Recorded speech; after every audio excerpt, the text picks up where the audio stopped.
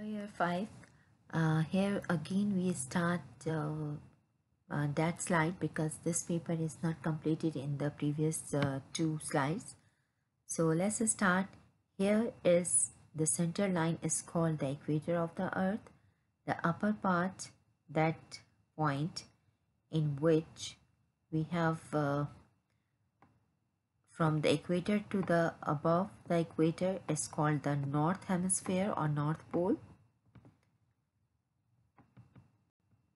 And the down part, which is from equator to south, is called the south hemisphere or south pole.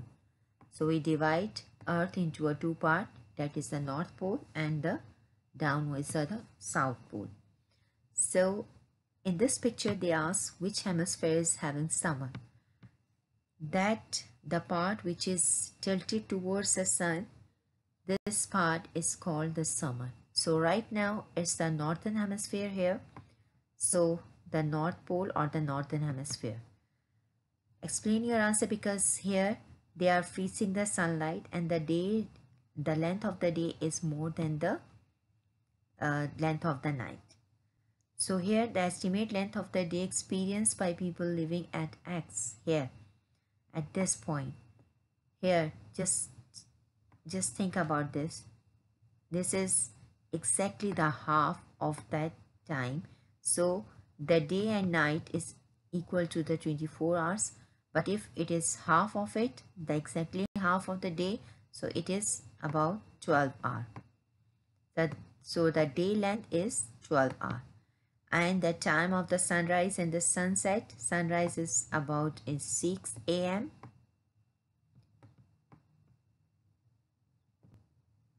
to the sunset is 18 p.m.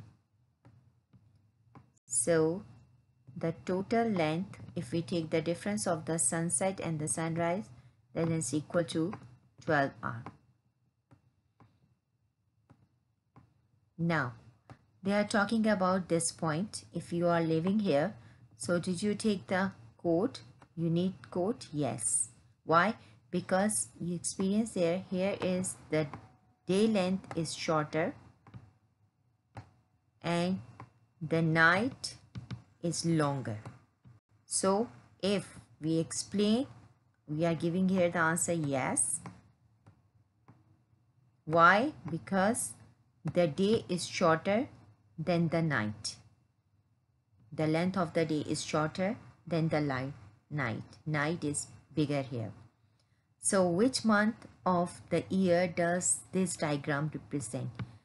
In your book also, when you saw the picture, there is a picture in which when the North Pole is tilted towards the sun, so it means it's summer. It shows the summer and the month of the summer is June.